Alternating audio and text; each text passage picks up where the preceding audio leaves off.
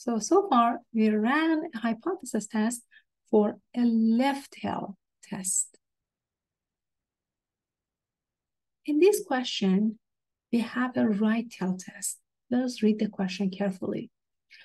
To compare the amount spent in the first 3 months by clients of 2 meal replacement diets, a researcher randomly selected 20 clients for each diet.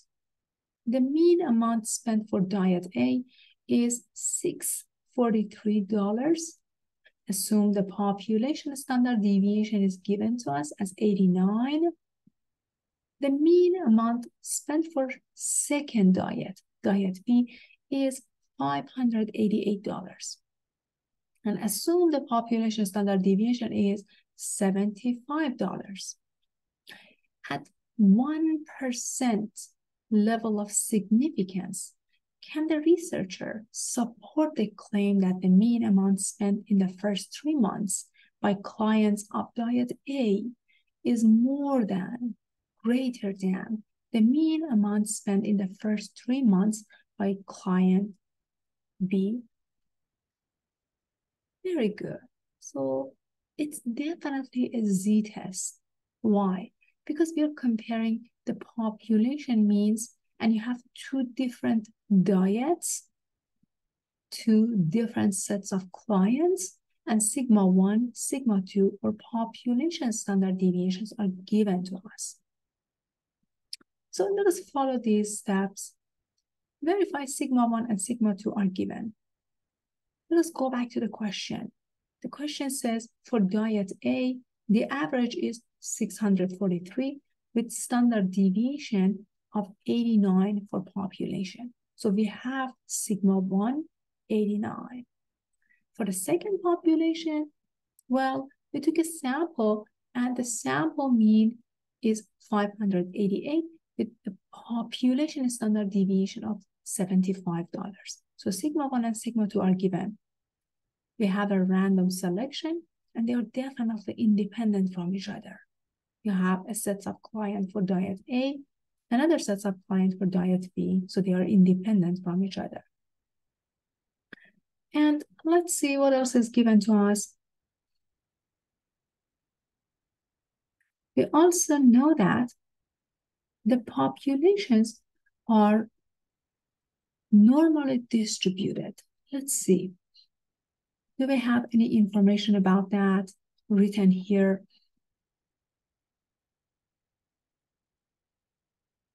Well, we assume the population are normally distributed. Otherwise, we cannot apply these steps.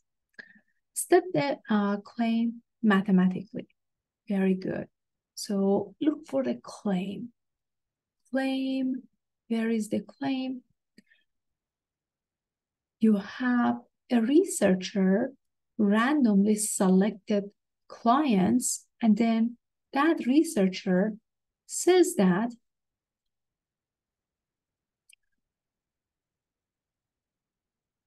the mean amount spent in the first 3 months by client A is greater than. So this is the keyword for you, greater than. Very good. What's the meaning of that? It means that the alternative hypothesis is given to you, everybody. So the claim says mu1 is more than mu2. Its opposite, its complement is mu1 less than equals to mu2. What's the next step? Identify the level of significance, which is given to us as 1%. Determine the critical values and the rejection region. Perfect. Since you have a right tail test, mu1 is more than mu2, so you have a right tail test. And your alpha is 1%, z sub 0 is 2.33 using inverse Null. So as long as your z, standardized test statistic, is inside the rejection region, it means that it's more than 2.33, you reject the null hypothesis. But we need to do the calculation. Z is equal to x1 bar minus x2 bar. minus mu1 minus mu2 divided by square root of sigma 1 squared over n1 plus sigma 2 squared over n2. X1 bar, where is that? The first diet average, which is 643, minus X2 bar, which is 588. We're going to copy that here. Minus the difference between population means always assume it is 0. Divided by the first standard deviation is 89. Divided by, well, we have 20 clients plus the second standard deviation is 75, raise it to the second power, divide by n2, which is 20. When we do the calculation, this is the standardized test statistic that we have, 2.11. Well, is 2.11 on the right-hand side of 2.33? Remember that you have a right tail test. So as long as this number is on the right-hand side of 2.33, you're going to reject the null hypothesis. Otherwise, you're going to say that, well, not that case.